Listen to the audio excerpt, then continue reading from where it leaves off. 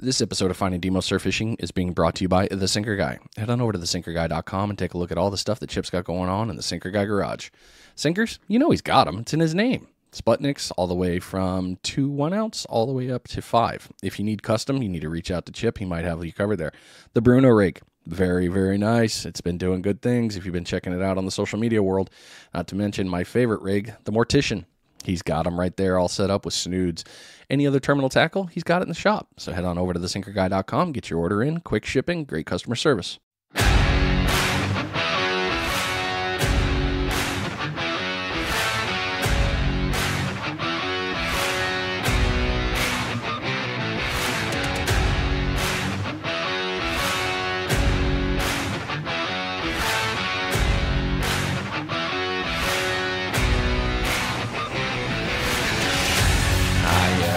New week, new episode coming to your ears. Hope everything's going good wherever you are and whatever you're doing.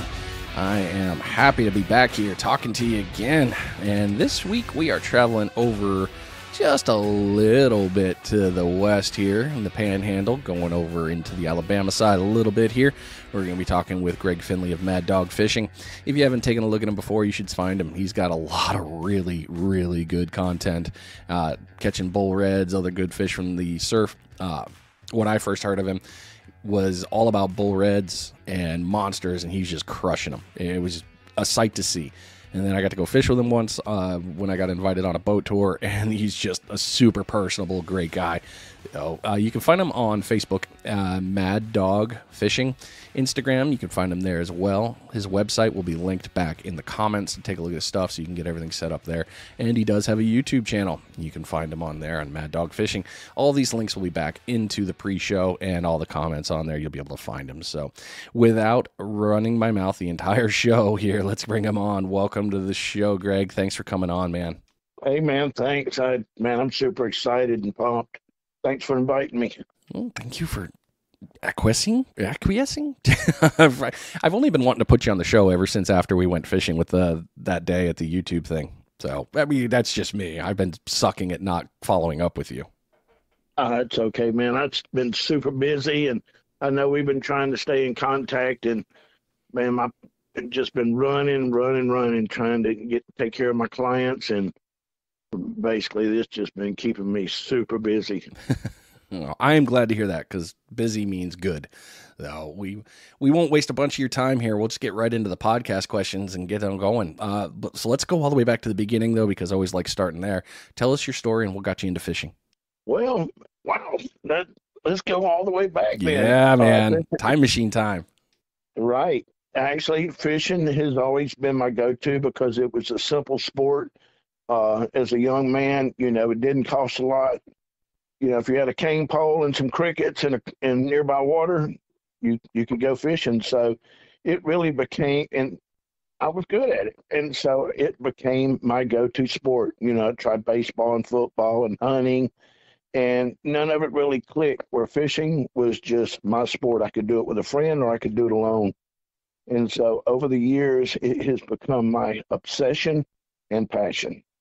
I've dabbled in everything from trophy catfishing to tournament bass fishing, offshore fishing, and now my main focus is surf fishing, which is really a challenging sport because you can't chase the fish, you have to pattern the fish. Yeah. So it has really become my thing. Man, you have posted some seriously monster great catches, and a lot of them too. I mean, I've seen you offline with some of your other posts, you going out fishing. You catch some big monsters. You have that dialed in. Yeah, well, I learned a lot of that from catfishing. Actually, the bigger the bait, the bigger the fish. Once I figured out how to catch these big fish, it's just become an addiction, and now I turn other people on to it. But yeah, bigger the bait, the bigger the fish, and the bigger the thrill. God, you're so right about that. Well, you've been doing all that fishing your entire life, and here we are now. What type of fishing do you like to do? Personally, I like to fly fish, even though I don't get a chance to do it as much anymore. I do like to fly fish, but I like to target these really big fish on light tackle.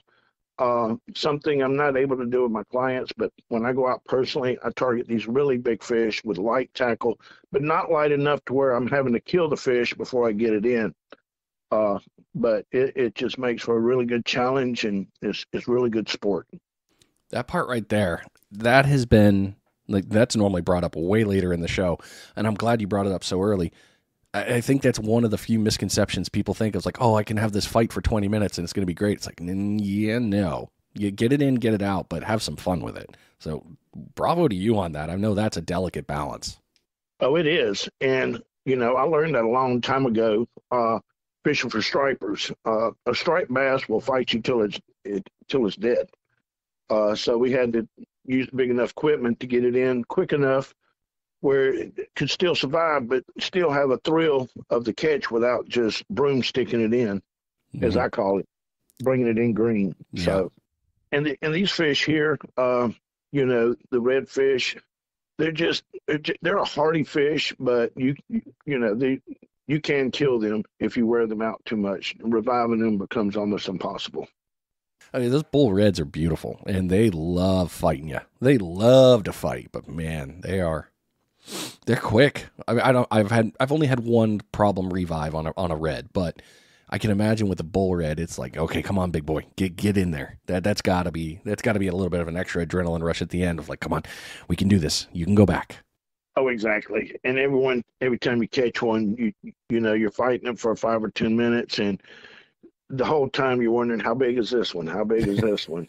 But yeah, I try to get them in within 10 minutes. Even with my clients, I use heavy gear, and I'm constantly standing there, helping them out. So I'm really big on catch and release. So, what is your favorite thing about fishing? Wow. Yeah. A lot. Golly.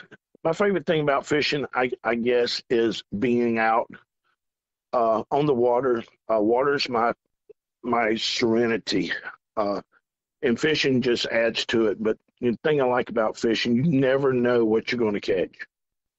You can be targeting one thing and catch something else. You just never know.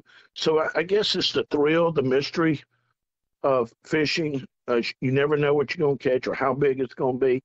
So it's not like hunting where you actually get to see what you're fixing to kill. Fishing, you don't get to see what you're catching. So it's a mystery and a thrill. That's about how I would wrap it up. I mean, it goes straight to the core. Yeah. When you talk about that, that's funny for our area because we have such a great fishery between the whole Gulf Coast. All of us here in that area, we got such fun fishing. And listeners, if you haven't been down here yet, you got to come down. We've got great fishing. We got great charter captains that'll take you out and get you on the fish. But like you said, you could be targeting pompano, and you're going to catch you could catch a red, you could catch a blue, you could catch a Spanish. You just never know what's out here. Hell, even sharks. It's just crazy. Oh, exactly. And I'd have to deal with that every day with my clients. We may be targeting redfish and may end up landing a 200-pound bull shark, or maybe pompano fishing and hooking to a cow-nosed ray. Oh, yeah. And I love it. I mean, you just never know. Yeah, those cow-nosed rays, they'll take you for a walk. That's for damn sure. They're like, oh, you want to catch me? No problem. We can do this all day. I got you covered. Yeah, those cow-nosed rays they're fun to catch, but they can make a mess. Usually they show up around pompano season. So, and as well as I do, during pompano season, people are lined up arm to arm. And when the ray gets on, it's running east or west, and it will tangle up everybody. Yeah. God, that's a pain in the ass day right there. I know I've had that happen a couple times with Justin and I when we've been out. So it's never a good time. Have you ever had one? Have you ever eaten one? Because I haven't yet, and I'm wondering. I have not. I love cow-nosed rays. I think they're a beautiful creature.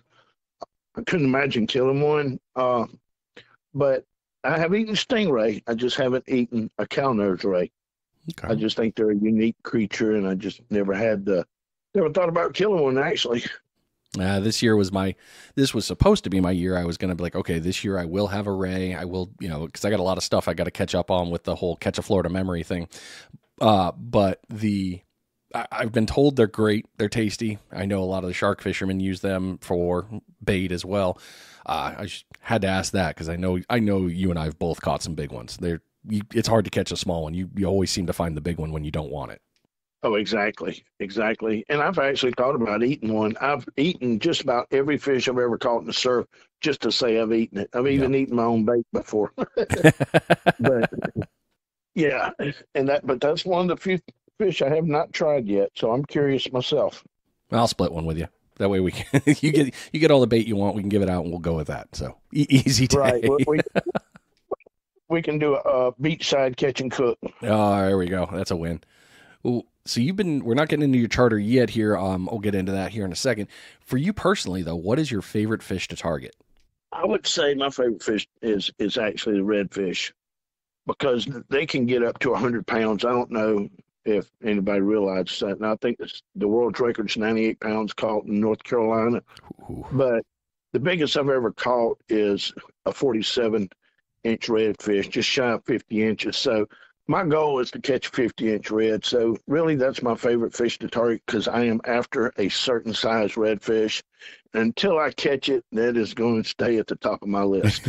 Dude, a 50-inch red, that's going to be a beast. Absolutely. Now, they catch them over in Louisiana like that, but here, that would be an extremely rare catch. I've had clients catch some 47 inches, but we have yet to break that mark, a 47 inch. One of the episodes I did not too long ago, we were talking about Texas fishing.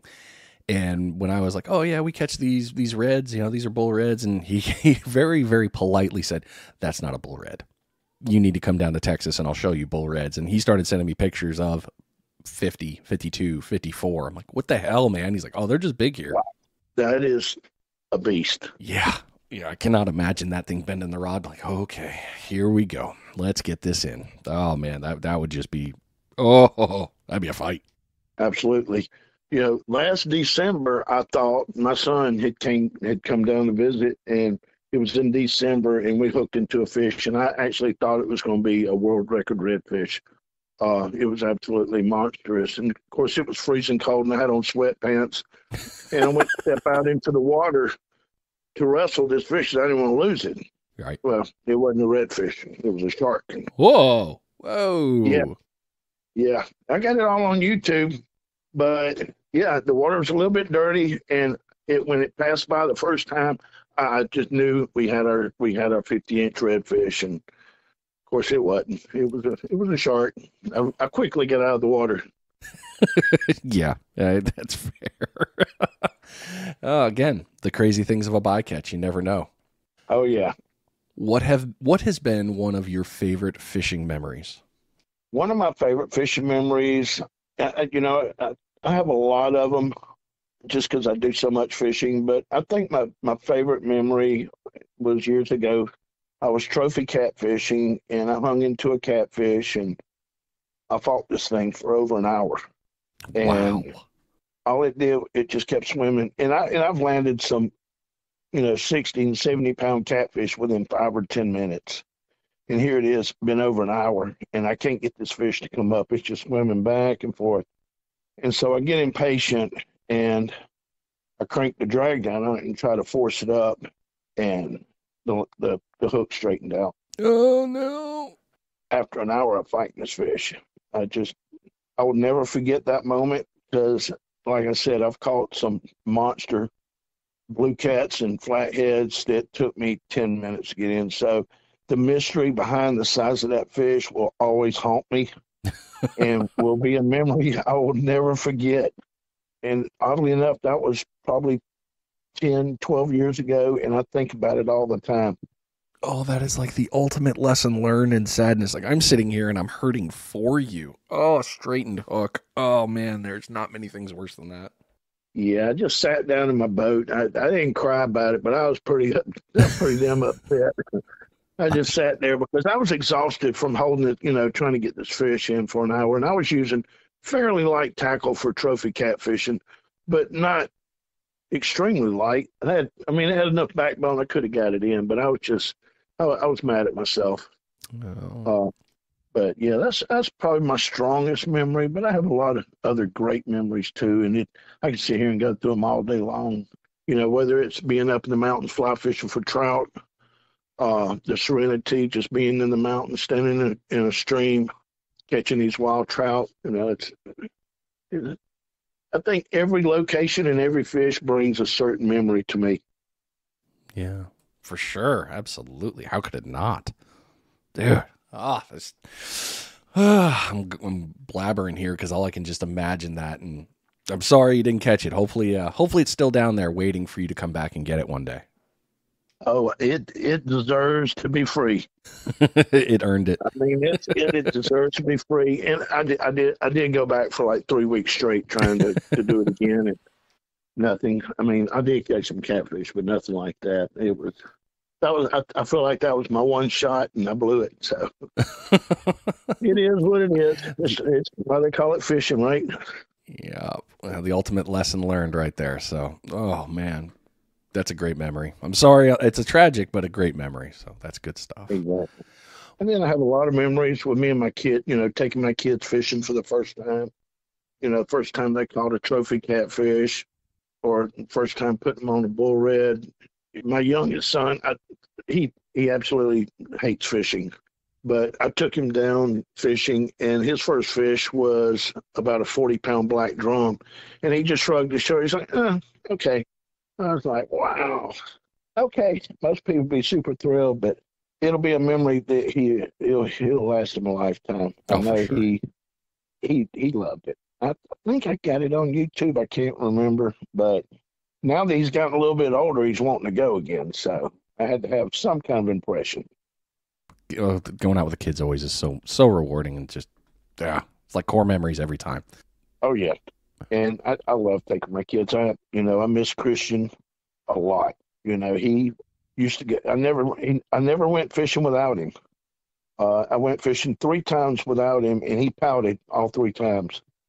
So, and Christian's my oldest son, so he loves fishing, and my success has a lot to do with him. Really? Absolutely, he was with me every step of the way, whether it was running the camera for my YouTube channel or getting up with me every morning to pattern these fish, whether it was pompano or redfish. We were going out in the mornings, at night.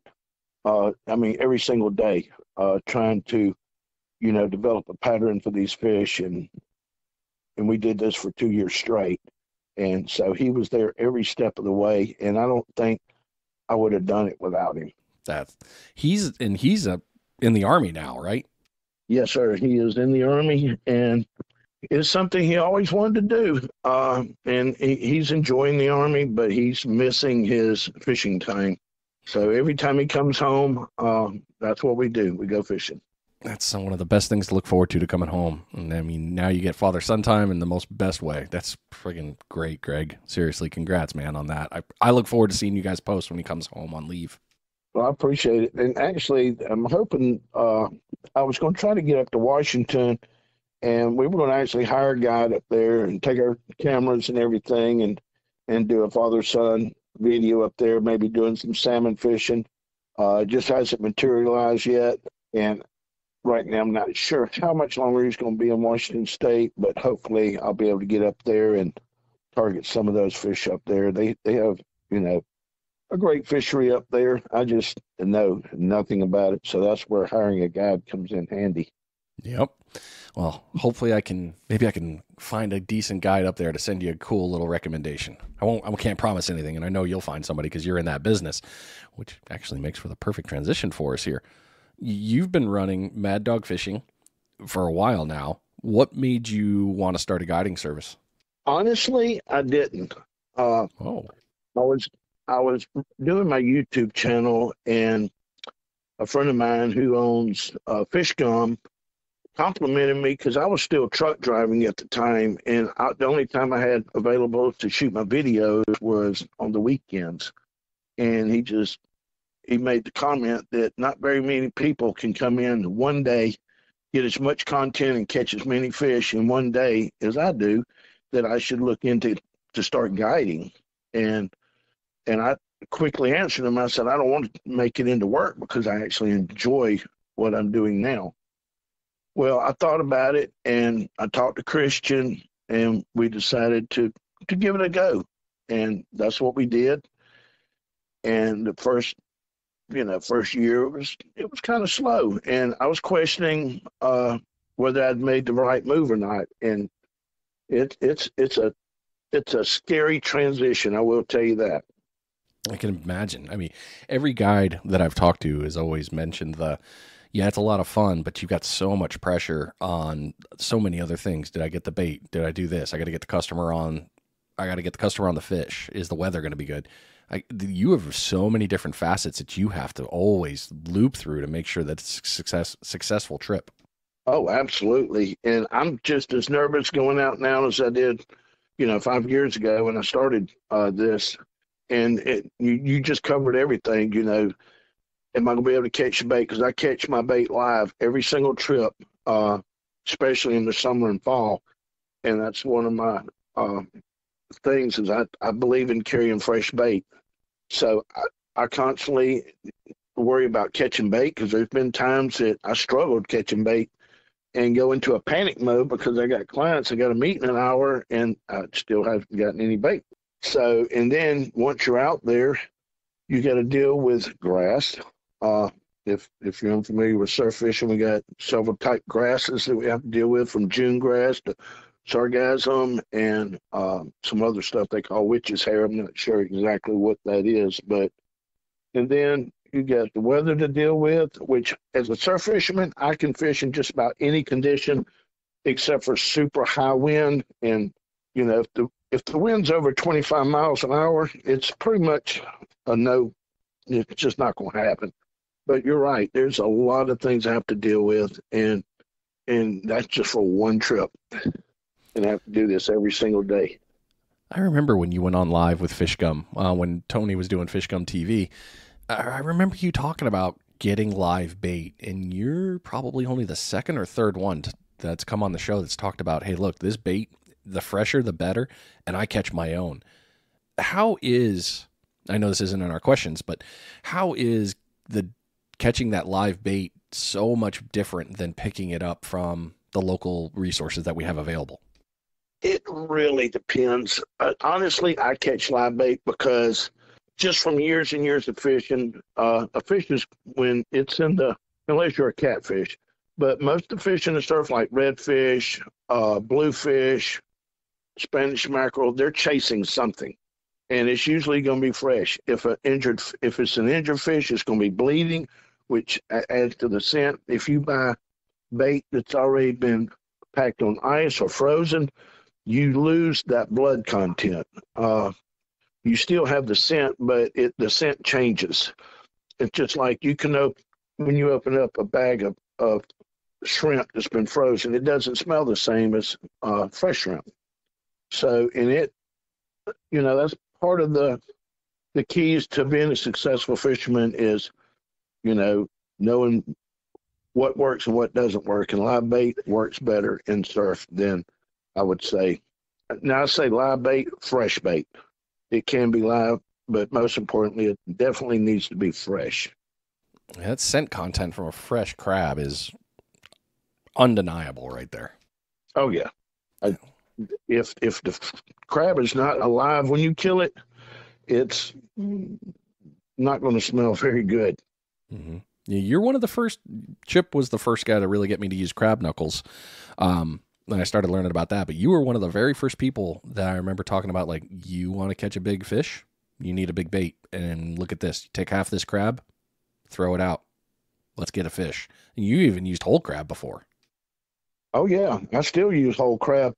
The only problem with using a whole crab is getting it out in the surf because a whole crab is eight ounces. And then you got another 4 ounces of pyramid sand. That's a lot of weight to be heaving, even 30 yards out in the surf. So you got to really have the equipment to launch a whole crab. Mm-hmm. Well, when it comes to doing your charter, what comes with going on a trip with you? I try to make it as easy as possible for my clients. I supply everything. I supply the bait, the tackle, everything but the food and drinks. You know, I ask them, if you want a chair to sit in, bring a chair. Make sure it has a carrying strap. If you bring a cooler, make sure it's a backpack cooler or an easy cooler to carry, because where we may walk right on the beach and start fishing, or we may walk half a mile down the beach and start fishing. So, I try to set them up for success before we even get on the water with their part. When it comes to what I supply, I cover everything. Whatever it takes to catch fish, I'm going to bring with us, whether it's a variety of baits, rigs, rods. I've got backup rods because if I break a line, I want to be able to immediately grab another rod, get a line in the water, because we've got a short window of opportunity, and whether you got a good surf, bad surf, high wind, low wind, current, no current, I have to be on my toes, and I have to be super prepared on my end, or we're not going to catch any fish. I mean, if I don't provide everything, you're not going to have a successful trip. So I tried to cover every area as far as surf fishing, whether it's multiple rigs, multiple baits, different size rods for whether I'm throwing out 12 ounces of bait and weight, or I may use a smaller rod and throw out just a small finger mullet. But I try to supply everything that our clients need to be successful. And that's the key to being a great guide, is not only you need to know where to fish, but you also need to be prepared as far as tackle and bait. Yeah. Dude, that's great stuff, especially being able to provide it because you already know what they need. So it takes all the guesswork out of the game right there. And that's huge. We are at the perfect time before we move on to the next question. We need to knock out a bait check.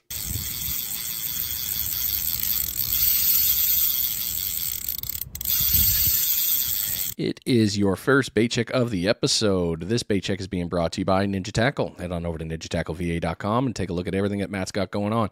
You need the bummy stick? Oh, hey, he's got them. The limited edition fishing rod. I heard a lot about it. The 7-foot spinner, the old go-to rod, my absolute favorite. I will not leave this house without taking that rod with me. It doesn't matter the type of fishing I'm doing. Always great there. Fishing rigs, lures, bait knives, optics for firearms, got you covered. And if you are in the business of a tackle shop or you sell online, Ninja Tackle has recently opened up the door to people getting their hands on the new Ninja Dagger series. So if you'd like to get that information, please reach out to Ninja Tackle at ninjatackleva.com, and they will get in touch with you as soon as possible to get this going. You can get the links back on the website as well and from my homepage. So with bait being such a big one there, and you've done all these pieces and you put this whole thing together from scratch, what is your favorite part about running a charter? The smile on people's faces. Most of my clients are from up north, have never surf fish, which is why they hire a guide in the first place. And they're expecting the small fish. And when they're landing, 30 and 40 pound redfish or 200-pound sharks, the joy on their face is just overwhelming, and it brings happiness to me because they're ecstatic. And a lot of my clients are kids, and when an 11-year-old is landed a 150-pound bull shark along with 3 40-pound bull reds, that's memories that will last him for the rest of his life. He can go back to school and brag about these pictures, and I think it's the most important thing with me is the excitement it brings to them. Kids are so fun on the beach when they're fishing. It's just like that pure joy. We need to bottle it. It's so good. Oh, absolutely. And man, I've been blessed. I've had some really great clients, really great kids. And even during when the bite is slow, I try to keep them entertained. I'll put a flashlight and a net in their hand and have them go catch crabs. And I'd be like, we're going to take that crab you just caught and we're going to catch fish on it. And so they get excited about that. We'll catch a crab, we'll put it on a hook and put it out there. And when they catch a fish on it, you should see the joy on their face, the excitement. And I absolutely love fishing with kids, and they just the excitement is just unbelievable. Oh man, I can imagine. That's so cool. And plus, you give them the whole like that right there, the full circle. Hey, that kid's gonna take that later on in life and be like, hold on, I remember I learned this trick. Let me try this. So that's learning all in itself right there. Oh, exactly, exactly. I Yeah, it's quite a thrill. And still have my clients contact me from years ago, and they book me every year for their kids. Their kids had such a great time. They just want to bring them back and do it again and again. Even though they know how to do it now, they still enjoy my services and putting the rod in that kid's hand and letting him fight a 40-pound fish for 20 minutes. That's so awesome, man. I've been smiling the whole time you started talking about this, so that's so cool. When it comes to your charter and your personal time, how is running a charter different than your normal personal fishing? Well, it's when I go out personally fishing, I don't carry as much gear. In fact, I used to, but over the years, I've learned to minimize. I'll carry one rod, just enough bait for a couple of fish, because usually when I'm going out, it's usually to do a YouTube video. So I try to keep it simple and to the point.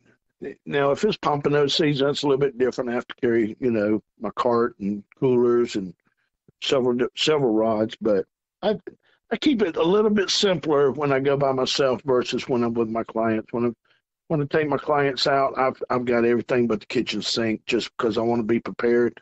I don't want to get out there and not have a pair of pliers or be missing something. I mean, that is crucial.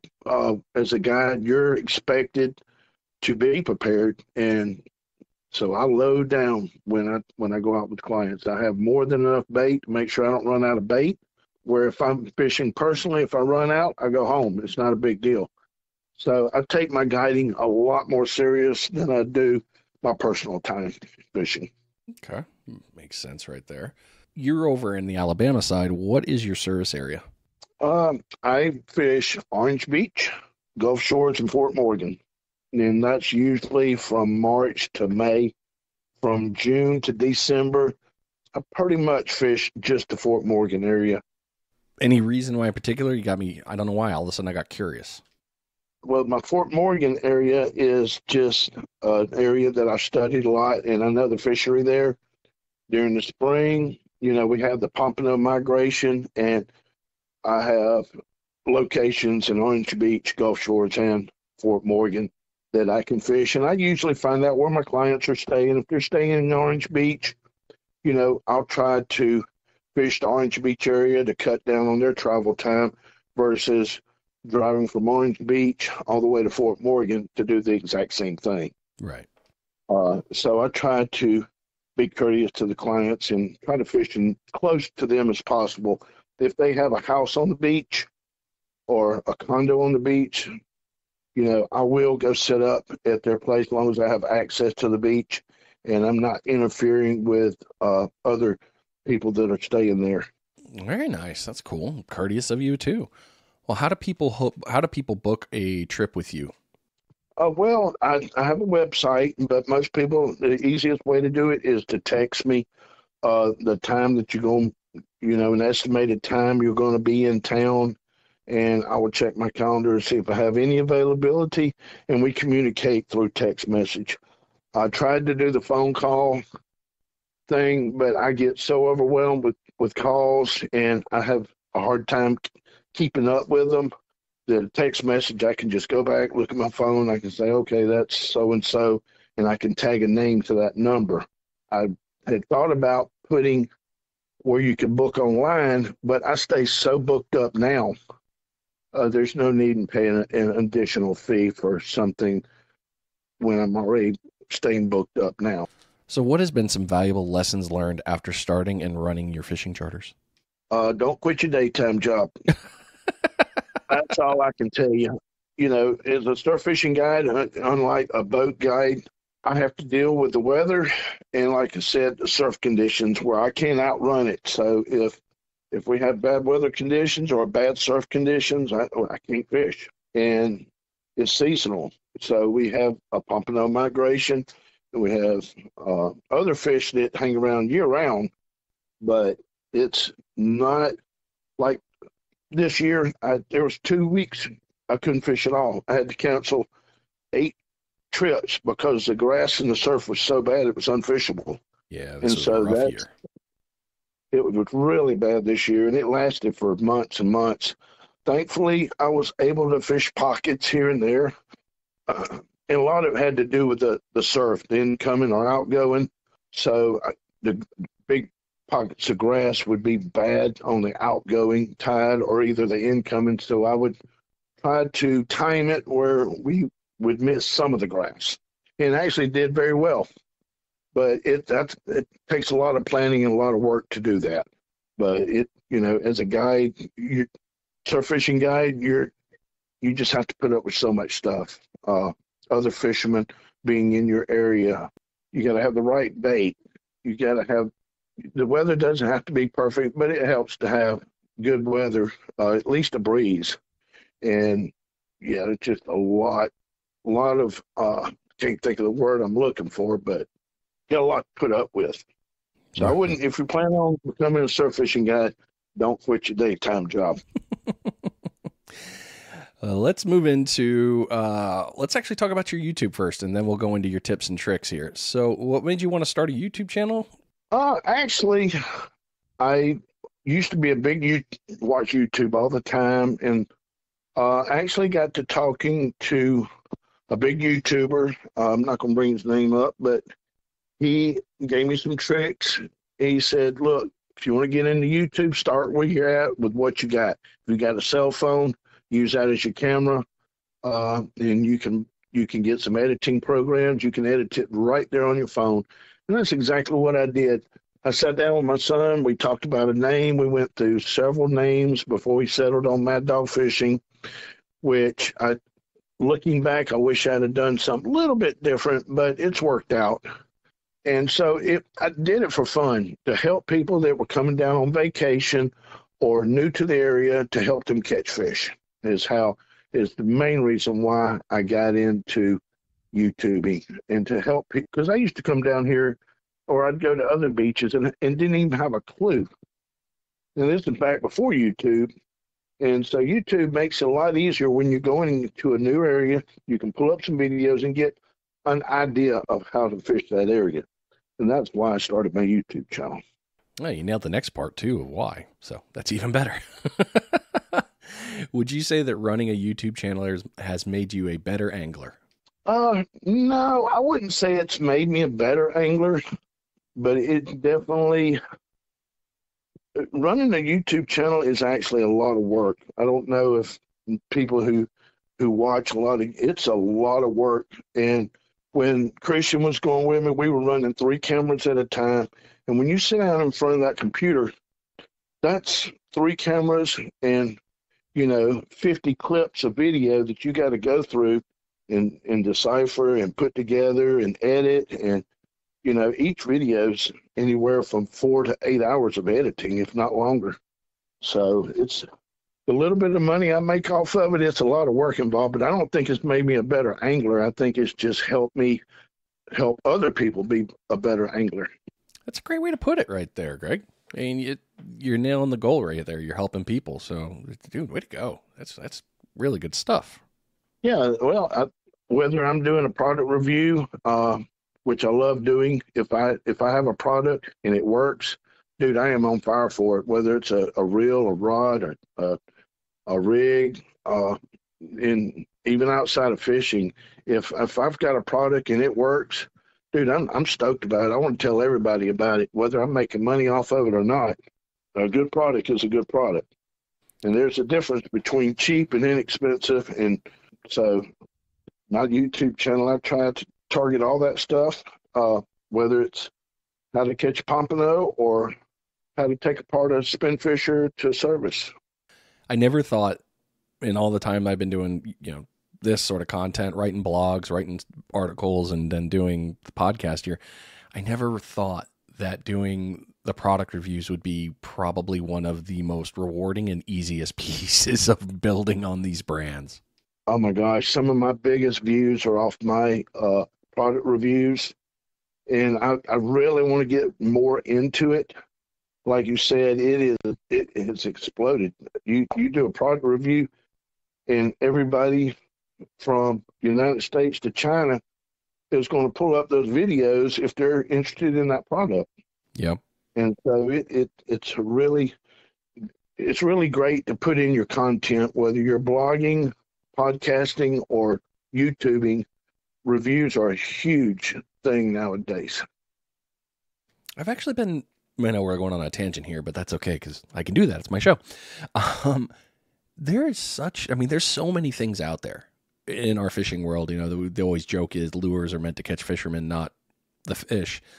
But the availability of hearing from someone tell you, hey, yeah, this was good, or now this is crap, don't use this, it's so refreshing and useful. And I feel like the beginnings phases, a lot of people will look at some, and then they'll look at like the price tag, and whoa, I can't afford that. Like, right, you can't yet, but you know, you're also just starting out. You know, a good example being a ninja rod, a dagger rod. I absolutely, like I said in the advertise or in the bait check there, I love my dagger. They're not cheap. Now, if I was just starting out like when I did, I went to the local shop and I picked up a couple of rods and I talked to them, and I didn't spend that much. But you don't have to spend that kind of money to have such a good time in the surf. And if you already know what you're looking for, you can go to your YouTube's perfect example. You can go to a lot of these different ones and be like, well, what kind of rod are you using? Where did you start? Or what products are you using? How's it good? How do I use it? I think a lot of people miss that, but the small groups do get it, and then that just explodes for everybody else and helps so many people make a better decision. Exactly. And and you said it perfectly. These people that are getting on YouTube are not your experienced people. If you're in it now, as far as a dagger rod, if somebody's looking at that, yes, they're experienced and they have the money to get it. But right.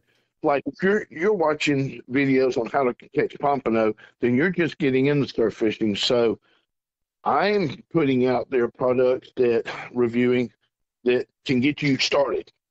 That if you don't have $600 to sink in a combo, you can get this combo or in this reel, and this will get you started, and this will last you a couple of years. Yeah. But as you get into the sport, as like with any sport, whether it's baseball, bowling, you're going to start at one level, but you're not going to stay there ever. You're going to constantly be getting better and better equipment. And that's where I'm at. Every year I'm like buying more and more expensive stuff. But that years ago I said, there's no way I'd spend $600 on a reel.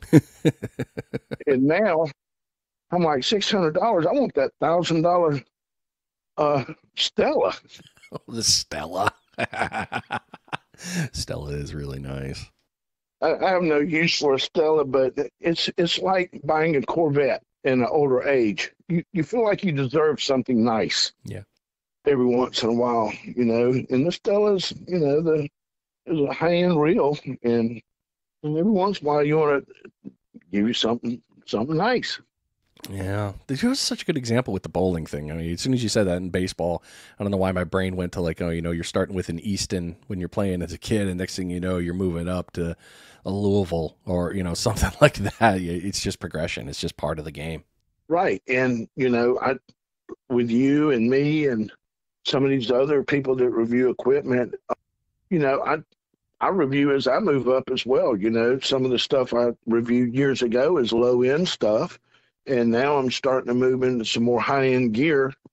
And in fact, as I'm got a couple of reviews I plan on doing this year with some high end conventional gear, not super high end, but for surf fishing. Right. And like I said, I love doing reviews. It's so easy. You're moving into the conventional. I used to do. I thought you were pure spinning. You switching over completely? I use a lot of conventional when I go out personal fishing. Yeah. I've tried to use it. Actually, I got a Penn Fathom 30 that I was using for sharks this year. It's illegal to target sharks in Alabama from the beach, but as a red fisherman, we still catch them, so I had to buy something a little beefier. The conventional reels work great. The clients struggle with it because they're not level line, so you have to constantly be putting the line on straight, and Yeah. it became a real problem this year, and I kind of regretted spending the money on conventional gear for my clients when I should have just stuck with the spinning gear. But personal fishing, absolutely love conventional gear. Another lesson learned for this for the struggle of fishing. Make it simple. Yeah, oh man, that word. Oh, I love that word. Well, now we're going to move into one of my favorite parts of the show, and that's basically getting all the tips and tricks and knowledge out of you here and some stuff to help people out. But before we do that, we got to do our bait check.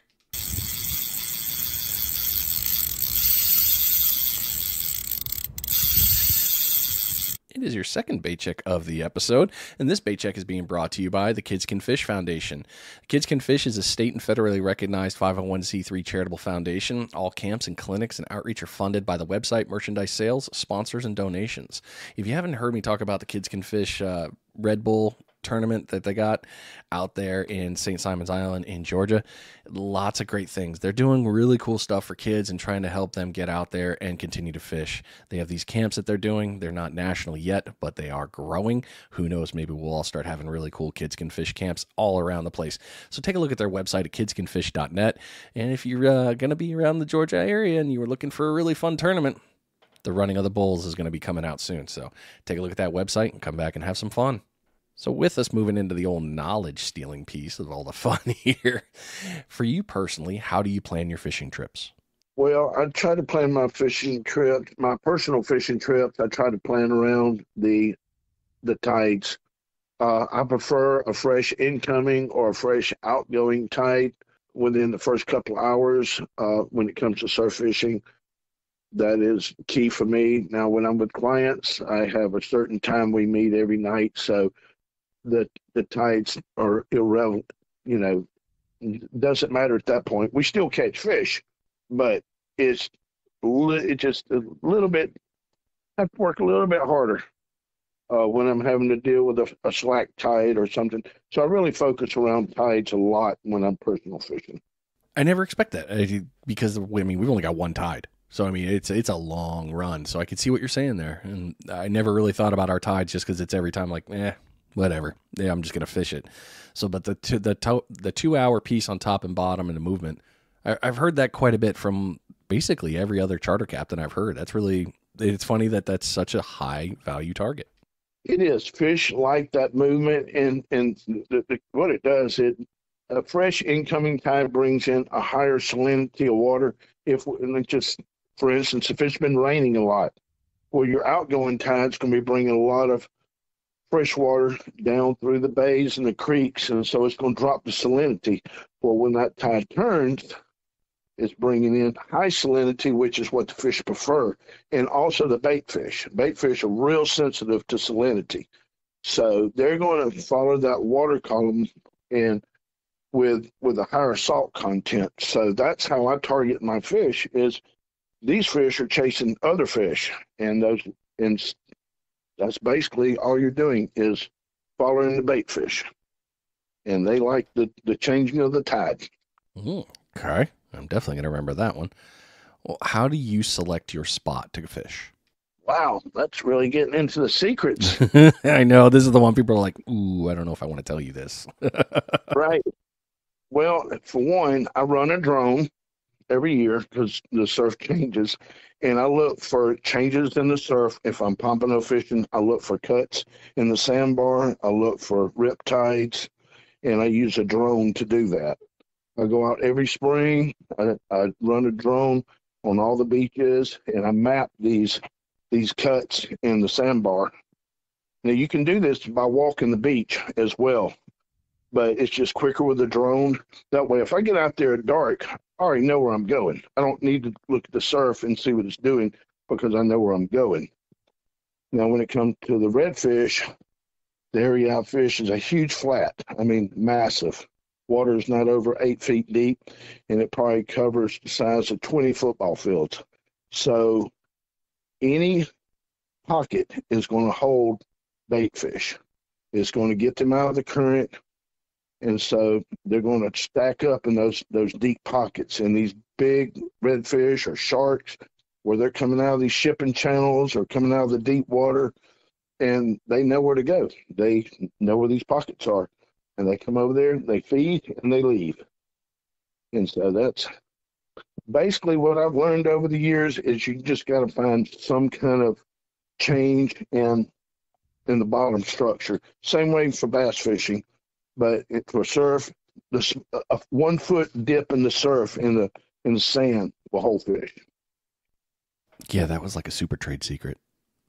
Holy crap, dude, that was awesome. I shouldn't be this giddy about that one, but I never thought about that. I never thought, like you said, the 1 foot difference. I mean, I love structure, but that one part you talked about with the reds, with flats, and then, hey, look, the bait fish are going to hide in that hole. Hit that hole, and you're going to get something. Yeah, exactly. This bait comes in massive schools. The whole school can't fit in that hole, but the ones that can will. The big school of bait fish is going to move on, but it's going to hold a significant amount of other bait. And I know this because I've gotten down there and snorkeled it. I did that just out of curiosity, and sure enough, it holds bait. And what's crazy, it holds a variety of bait. It could be stacked up with blue crabs down in there. I mean, it just changes. It's crazy. Pompano fishing, we talk about fishing the back side of a sandbar, the front side of a sandbar, because that's a transition from shallow to deeper water, and it's also where a lot of bait hangs out, whether it's sand fleas or ghost shrimp or whatever. Yeah. Any kind of change in the surf is where bait likes to hang out. It's like a master class. Thanks, Greg. That's good stuff right there. Well, so yeah, now I'll send you a bill on that one. It's fair. That's sadly fair. I have to accept. So when you get your spot and you're all set up, now how do you set your gear up? And I know you said you normally go out one rod on your own there, but what I mean by that is, all right, I got my sand spike, I got my rod. Where are you casting, and what kind of rigs are you using? Well, if I'm pompano fishing, like I said, if I'm pompano fishing, I do have more than one rod, and I stage my baits. I let the fish tell me where they're at, and I do the same way with baits. I put out a variety of baits when I'm pompano fishing. I may set one 5 feet out just past the first breaker. May set the other one off in the trough, which is the area between the beach and the first sandbar. And then I may put one on top of the sandbar and one on the back side of the sandbar. And I'll have a variety of baits and a variety of rigs. I let the fish tell me what they want. So if I catch them up close, like the other day, I took a client out and we caught 40 whiting within 10 feet of the beach. All my other rods, same bait, same setup, nothing. So I just moved everything in closer and we just wore them out. Nice. So you got to let the fish, you got to find the fish first. They may run close to the shore today and they may be on the backside of the sandbar tomorrow. So you got to constantly be trying to figure out where these fish are and let them tell you where they're at. Let them do the work. You just put your baits in different areas and you'll figure out where they're at. Yeah, real quick, that's for sure.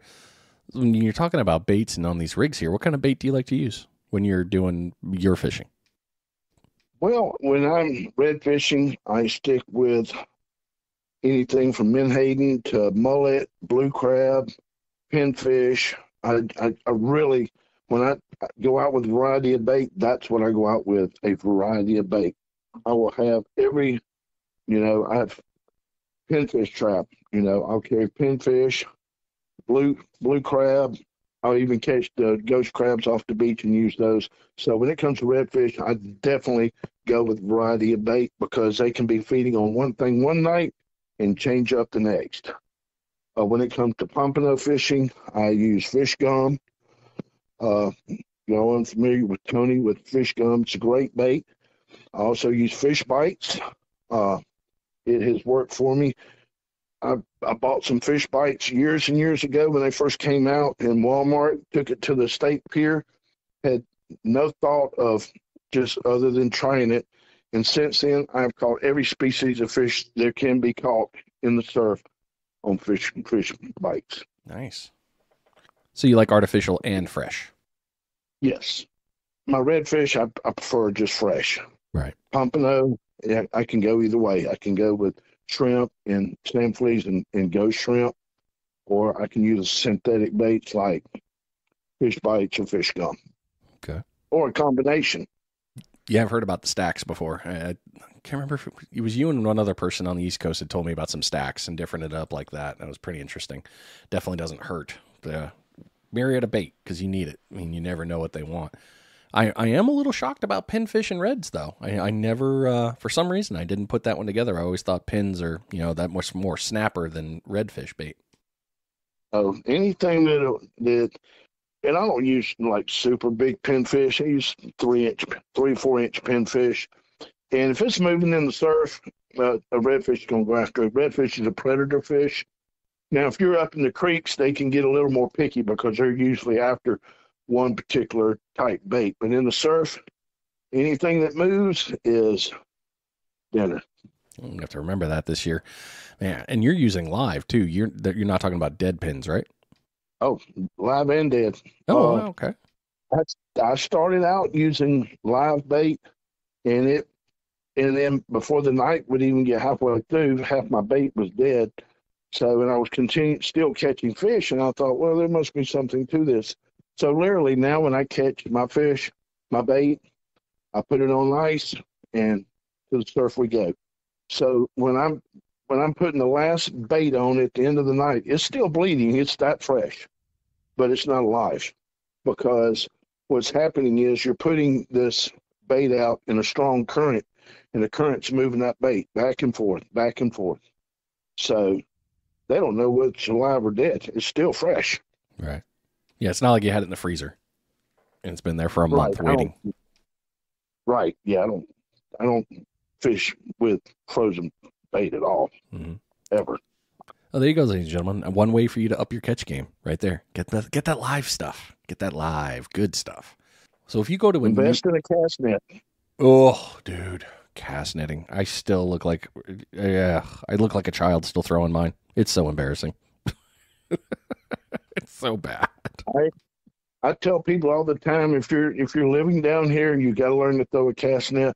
Start with small, whether it's 4.5 or 5 foot cast net, and work your way up to a 7 or 8 footer. My go-to is a 7 foot cast net, but also have a 12 foot cast net, but it's mainly for mullet, the mullet run. I've heard great things about the mullet run. Oh, yep. Yeah, it's always fun to see those guys. Not too long ago, I was fishing with Mike in his boat. We were coming back in, and over the trestle, I watched this guy throw down his cast net and pull up an entire, just a buttload of mullet, and big ones too, not the tinies. Oh, yeah. And those big ones, those are the ones I'm using for bait. Oh, wow, really? Horse mullets, huh? Absolutely. Absolutely. Now, I cut them up, but right. Yeah, there's not a mullet too big that I won't use. In fact, the bigger the better for me. And the reason why, it keeps the catfish from stealing my bait. Really? That's interesting. I never heard of that before. Yep. And most people don't really, I don't know, if pay attention to the mouth of a bull red. They actually have a huge mouth. You can stick your fist in their mouth, so they can eat a big bait, and they prefer a big bait. It's almost like a largemouth bass to me at times. Absolutely. And my one tip is don't stick a finger in their mouth when they're alive. Yeah, no, don't do I almost got my thumb broke last year. Really? Oh, no. Yeah, it was a slow night, and we had only caught a couple of redfish, and we ended up hooking a monster bull red, and I went in the surf to get it, and I noticed the hook was barely hanging on. So I just reached down and stuck my fingers in its gill, and I jammed my thumb in its mouth to make sure I didn't drop it. And it locked down my thumb and went to shaking. I thought it broke my thumb. Oh. Because this 30-pound fish is just going crazy. And I can't I mean, it took the hide off my thumb, but it didn't break it. Oh boy, yeah, that's a scary moment right there. I will be the first to admit I don't lip fish. For that reason right there, I'm terrified of that. Yeah, everything in the surf can either cut you, sting you, or bite you. Yeah. I tell my clients all the time, don't put your fingers in the mouth of any fish in the surf. A bluefish, they have teeth like a piranha. A redfish, they have the power to crush an oyster. So, crushing a human thumb is nothing to them. Yeah, that's a Monday. Oh. And then, try to keep your fingers away from a shark's mouth. Pro tip right there. Yeah. I almost got bit this year for the first time. It was a scary moment. And it doesn't take much for those teeth to pierce skin. It's a very light little. Oh, hold on. Done. Oh yeah, they brush up against you with those teeth. You're gonna be bleeding. Mm-hmm. Yeah, for sure. What do you do if you're going to go to a brand new place that you've never fished before? Wow. Hire a guide. Yep. And the reason I say that is because they already have the experience and the knowledge of the area and the location. Now, if I'm bass fishing, that's one thing. But if I'm targeting like salmon or trout or a surf fish in another area or offshore fishing, hire a guide. It's worth the knowledge that you're going to learn, whether you use it to go back again or it's going to save you time. Unless you just want to get out there and just try your luck, it's better to hire a guide if you're willing to get on fish. Because they're already experienced, they know the area, the location, and they're pretty much going to take care of everything for you. So it's an in and out deal, and money well spent. Well, the final question for this one here, how do you adjust your tactics for fishing when the bite isn't on fire? Well, after the panic mode kind of eases off and I start quit questioning myself as a guide, you really just constantly got to be. I'll start changing bait more regular, keep the bait a lot fresher, and start.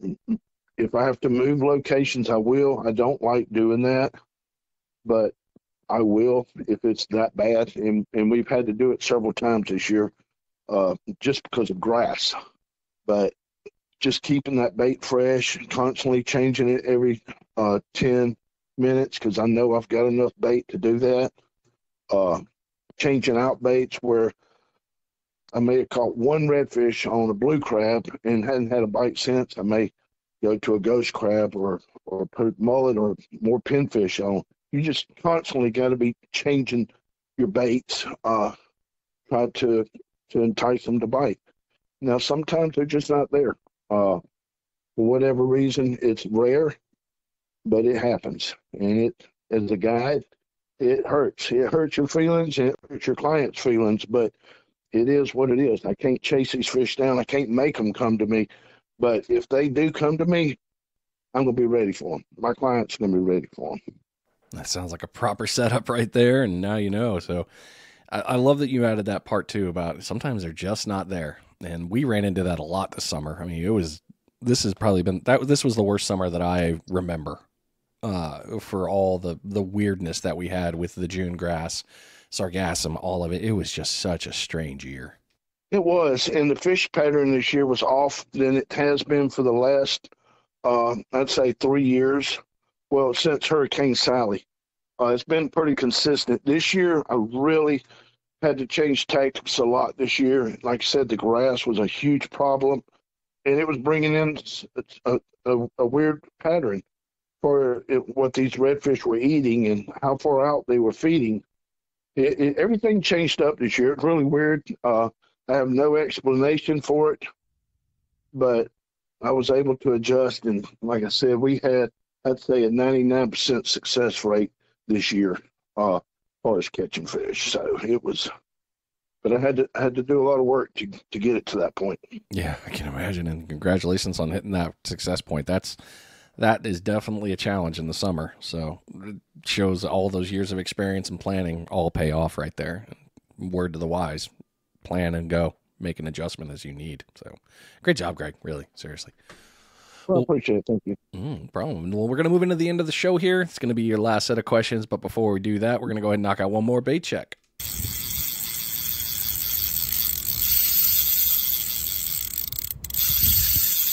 It is your third and final bait check of the episode. This bait check is being brought to you by DS Custom Tackle. You're looking to get your hands on some floats? Oh, he's got them, but a whole bunch of different ones. Hooks, beads, sinker slides, got it all. Maybe you need to get your hands on something for, I don't know, mullet. They got them. Modified mullet rigs, regular mullet rigs, spot rigs, the double drop hoochie squid if you're looking to get your hands on those. Maybe you're going out after something else, big drum, kingfish, purchase. A lot of different ones, not just the standard for pompano. They've got rigs for just about all types of fishing up and down the East Coast and out there on the West Coast.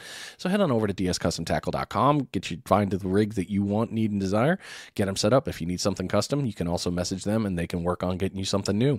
dscustomtackle.com, get your order in today. So with the end of the whole game here, what knowledge would you like to give to a brand new angler? Patience. Do your homework and be patient.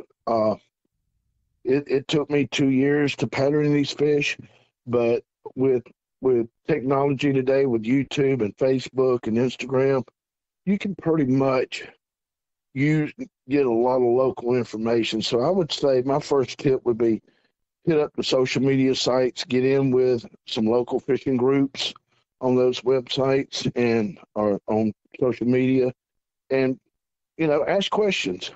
You're going to get some crazy answers, but there's going to be some genuine people out there that want to help you out. Excuse me.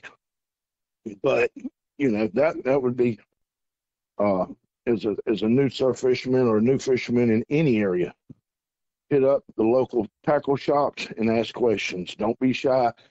They're not going to steer you wrong for the most part. They're going to try to get you with the right equipment. And when all else fails, hire a guide. I get a lot of people that call me, and I will give them pointers. If they can't afford to hire me, I get it. It is what it is. And I'm like, if you're in town and you got a rod and reel, here, this is the bait you probably want to use, or, and I'll send them to a location. I'd rather not do that, but I will. If you're new to the area, hey, it's a brotherhood. We're all like family in the fishing business until you're in my fishing spot. Yeah, and then the gloves are off. Right. Even then, I'm pretty nice about it. But I mean, the beach is a free area. I have no rights to any area. But when you got a spot and you're dead set on fishing it, and you get there and somebody else is there, it's like, wow, okay, change of plans. Yeah. One thing we didn't bring up, actually, and I should have earlier, is we were talking about with your guide service and everything. You do a significant amount of fishing at night. Absolutely. For two reasons. I know where these fish congregate at night, but mainly because it's so freaking hot during the summer. We can get out there at night. You don't have to deal with the heat. We still have to deal with the humidity. If we don't have, when I mentioned something about I like to have a breeze blowing, that's to keep the mosquitoes away. But mainly I fish at night during the summer and fall because it gets you out of the hottest part of the day. And it's just a lot more relaxing. I love it, man. The summer nighttime, I am a big proponent of evening fishing just for that reason of, hey, yeah, it was hot. We're probably going to have a little bit more wind. And for some reason at sunset, I always feel like the sunset bite is more productive than the sunrise bite. I don't know why. Oh, it is. I mean, it can be. And from pompano to redfish to blue, really everything starts biting just right at sunset. Jack crevalle, which is a big fish that I like to target personally. I target them right at sunset. And that's my favorite time to go after them. Yeah. You throwing lures at them in the evening? I have. Now, I'm not as successful as some of the other locals around here because I just don't have time to go out every single day and target them. So, but when I do get a chance, I'm going to be throwing a big topwater lure or a big spoon. Those are so much fun to catch. I still have yet to. The last person I watched do it was Arrington. Old saltwater Mercs. Oh yeah. I watched him one time. We went fishing on a boat, and he was just throwing it in, and all the rod just screamed. And I'm like, what the hell, man? And he's like, it's a jack. Hold on. Well, I'll get it. It spit the hook in the end. He's like, damn it. But he was showing me tips and tricks. He's like, yeah, you can catch these things all the time, man. They're monsters. I was like, oh, that drag looked like a lot of fun. Yeah, I've had some clients catch them this year while we were red fishing, where we would get set up just before dark, and we just, luck of the draw, they'd hook into a big jack crevalle, and it is the hardest fighting fish in the surf by far. I have heard that. So, yeah, I'm going to have to add that to the list for this summer. Because I've heard fun things about them just for that right there. Well, let's get you out of here, man. This is the last question. What's next for you? Man, I just really this year I'm going to try to focus a little more on my YouTube channel, and just keep entertaining these clients. And that is my love and my passion. I love taking people out fishing. And, you know, I don't want to toot my own horn, but, you know, I've gotten really good at putting people on fish. And so it's definitely my go-to. And that's my future right now. As far as I can see right now is I'm going to continue guiding and hopefully putting out more YouTube content. I normally had been leaving my camera gear at home because, you know, I do fish a lot at night. And if anything can go wrong, well, it's going to go wrong at night. Yeah. So trying to run a camera, entertain the clients, it was just too much. But this year, I think I'm going to take somebody along that can run a camera, whether I'm shooting a video for the client to take home or for YouTube. And of course, it'd be a permission thing, but that's my goal, just to up my content on YouTube and just keep focusing on my clients. Great stuff, man. Well, thank you so much for coming on the show. I really do appreciate it. I'm sorry it took me so long to get you here, and I'm sorry for the couple technical difficulties I ran into. But seriously, it's been a lot of great knowledge. I picked up quite a few things to use for sure, and I'm sure the listeners have as well. So thank you really, from best I can. Thank you so much for your time and willing to give up all this information. We really appreciate it. Man, I appreciate you inviting me on the show, and hopefully we can do another one in the future. But if not, we can definitely go fishing. Oh, yes. Yes to both, please. All right, Greg. Well, I'll talk to you soon. Yes, sir. All right, ladies and gentlemen, there you go. We just got done talking with Greg Findley of Maddog Fishing. Lots of great stuff. I'm sure you picked up something, because if you didn't, I don't know what you were missing there. There was a ton of great stuff sent out. I'm very excited to get you some more, hopefully, and we'll be getting some content out there. Yeah, like Greg said, he's got his YouTube going on, so go ahead and find it over there, Maddog Fishing. Lots of good stuff there. You can still find him on Facebook, Instagram, and it is a website. All the links will be back on the either findingdemosurffishing.com. You can find all the information there, or through the Transistor page. It'll all be hyperlinked back, so you can follow up with that.